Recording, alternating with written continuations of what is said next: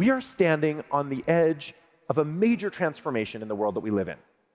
There are two technologies in particular that are about to completely change our lives.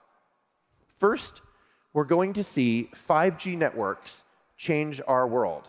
And if somehow you've been able to escape all the hype of 5G before now, tell me your secret, because I want to know it. But second of all, 5G networks are about bringing the next generation of wireless right to our devices.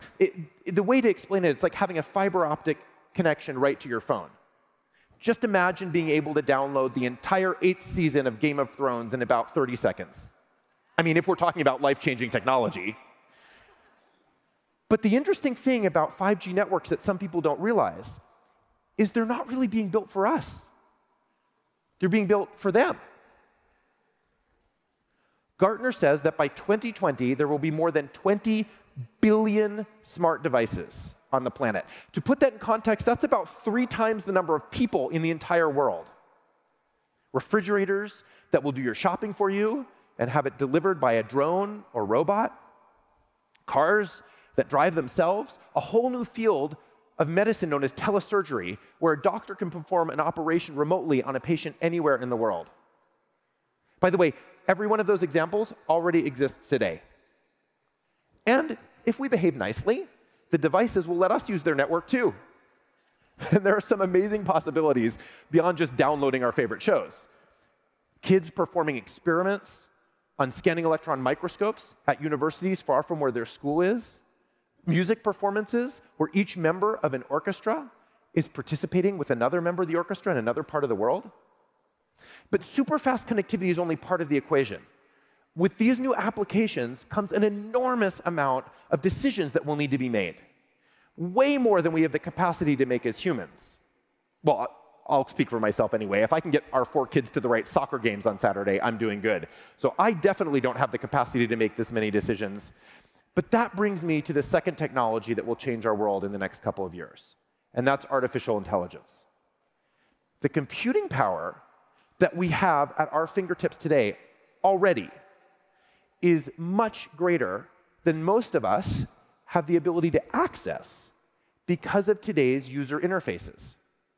The smartphone that you have in your pockets that some of you are holding up right now is 120 million times faster than the computers that were used to manage the first mission to the moon. We could do amazing things with the processing power that is already in our devices, but unlocking that power requires complex, laborious interactions with code. Has anyone ever tried to do a mail merge? Just saying. But imagine for a second if we could take advantage of that computing power by just speaking or thinking. That future will be here sooner than you think. In fact, it's here now. Only 30% of people think that they're using AI today. The truth is, 80% of us already are.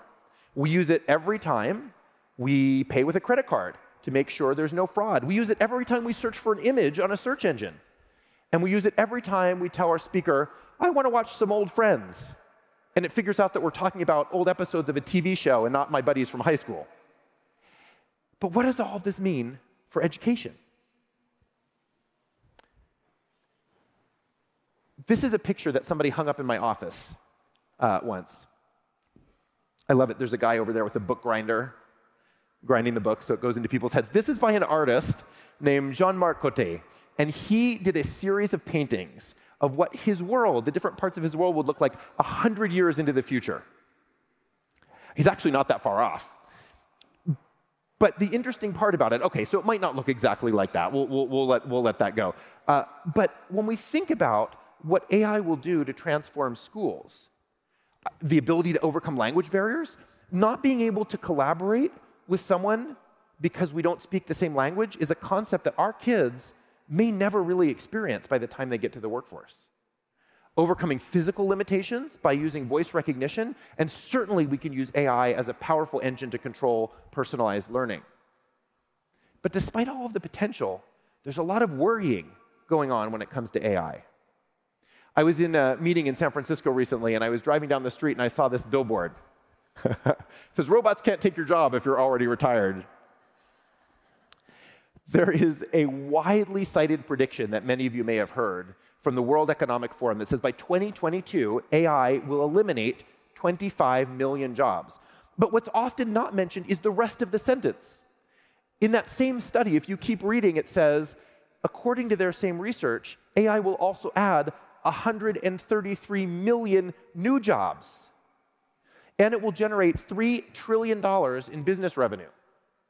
Just to put that in context, if AI was a country, it would be the 5th largest country in the world by GDP.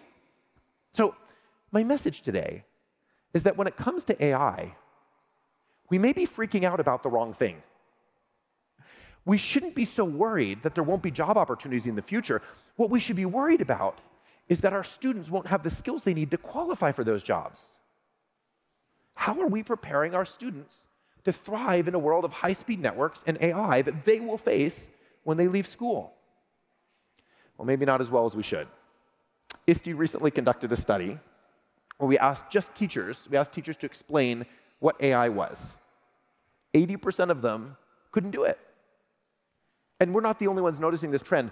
A little while ago, our team had an interesting conversation with the leaders at General Motors. They said, "We have a workplace shortage, hoping you can help." We said, "That's nice. Not really what we do at ISTE, but good luck. Hope that goes well." They said, "No, you don't understand. We have a workplace shortage problem in 10 years. You see, all of the cars that we're developing will essentially be drivable computers with a steering wheel, or maybe not even with a steering wheel. And in order to have the workforce that we need to design and build them, we need students today that are learning about AI in schools, and they're not." We said, "Well, there's this thing called the internet. I'm sure you could go and search and find some materials for teachers that could help." And they said, "Really, go try." So we had our research team go and search all over the place, and we found that there was nothing for teachers about how to talk about AI with students. Anyway, to make a long story short, we partnered with General Motors and created the first course to help teachers learn how to talk to students about artificial intelligence. It's already one of our most popular ISTE courses, with teachers participating from almost every state in 10 countries around the world. But our collaboration with General Motors has opened my eyes to a bigger problem. I hear people talking about the amazing new world AI will bring, but they're not talking about the fact that in order to create that world, it's entirely dependent on teaching a whole bunch of new skills to millions of new people. Even education organizations are missing this. It won't just happen. Teachers are the link to the future. And while self-driving cars are pretty awesome, AI can do much more than just build cars. It's as much about creating and designing as it is about engineering and programming. My wife, Chandra, who's sitting right here and worried that I might work her into my talk — I won't do that, don't worry. She's a professional violinist.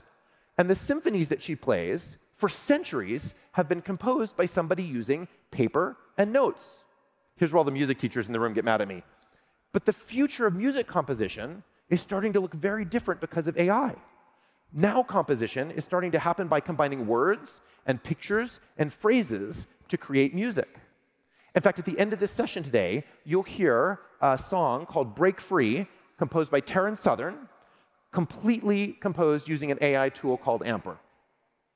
And by the way, if you want to try this yourself without buying special software, you can download the first ever AI-enabled doodle, which you can go in, and some of you may have seen this, you can go in and you can choose a melody, and then it analyzes hundreds of Bach chorales to figure out exactly how Bach would have harmonized those notes if he had composed that melody. And then it generates an authentic Bach composition, even though he's been dead for a little while. It's not hype to say that we're behind the curve on teaching students about AI. The language of future problem solving will be the language of AI. And we're not creating a generation of students who understand this language. We need them to be able to ask the tough questions, not just can we build it with AI, but should we? Is it ethical? When AI has to make a life or death decision, how do we decide how to program it? How do we act when we're working on teams where members of our team aren't human? But perhaps the most important thing that will come out of all of this is it will force us to ask the question, what is uniquely special about being human? For 200,000 years, humans have had a monopoly on creativity, problem solving, and engineering. As that no longer becomes a uniquely human skill, what's left? Well, I hope it's things like kindness, empathy, and civility. Which brings me to my final point. Our 40th anniversary gives us a chance to reflect on what we've stood for in the last decade and what ISTE should stand for in the future. Last year at our conference in Chicago, we talked about the need to evolve our thinking around teaching digital citizenship. Far too often, digital citizenship is taught in a negative way. Here's the list of things not to do online. And while I deeply appreciate the intent behind all the anti-cyberbullying campaigns, we don't teach other things as anti in our schools, right? I mean, we don't have like an anti-illiteracy campaign. We teach people to love to read. Right? Digital citizenship shouldn't be a list of don'ts, but a list of do's.